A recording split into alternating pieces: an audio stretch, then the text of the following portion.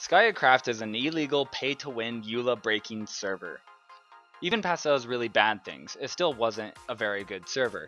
At first glance, it looks pretty okay. You would notice that there was a lot to do. There was plenty of minigames, parkour, factions, creative, and everything else you could expect from a server. However, the chaos that was navigating to all those different areas was a big drawback. When you first log in, you have to register a password. After that, you can play the game, but once you enter into a new part of the server, you must repeat this process. This password is for your account's protection. It wasn't till later that I found out that the server was a cracked server. If you're new to Minecraft and don't know what a cracked server means, I'll explain it to you. Cracked Minecraft is an illegal copy of the game that does not require authentication that you own the game. With a cracked server, anyone, whether they own a copy or not, can join the server and play as any person because of this lack of authentication. In fact, I saw what I thought at first was Captain Sparkles, also known as Jordan Marin, a hugely famous YouTuber, but instead it was likely someone who had stolen his account. This is a bad thing because if the real Captain Sparkles wanted to hop on and play, he wouldn't be able to do so because someone would have already registered a password to his account, which he would not know, effectively blocking him out of his account. However, let's get back to talking about the other things about the server. The layout of the /spawn seemed disjointed and very cluttered with needless information everywhere. A server spawn is supposed to be simple and easy to navigate so that it can leave a good impression, which this server fails at doing. However, once you navigate your way through the mess, you will find the games.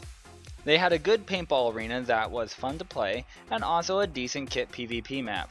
After playing for a bit, I noticed something very distasteful. I had hit the paywall.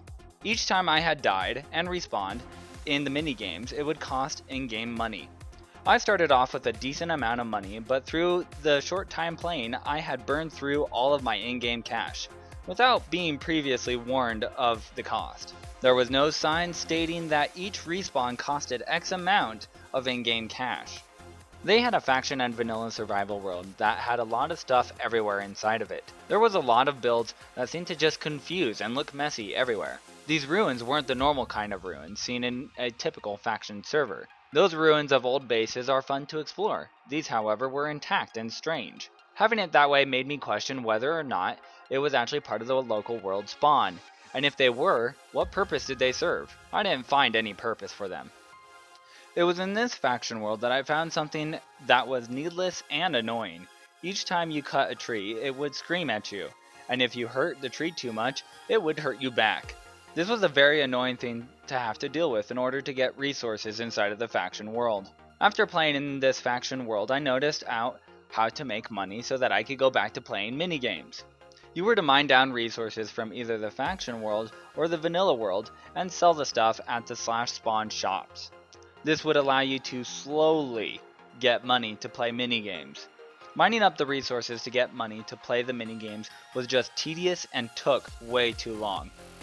Upon looking at the website, I discovered more things that just weren't right. In the first spawn room there was a sign that read, "To get staff, visit the store or apply online." This bothered me, so I looked into it, and there it was.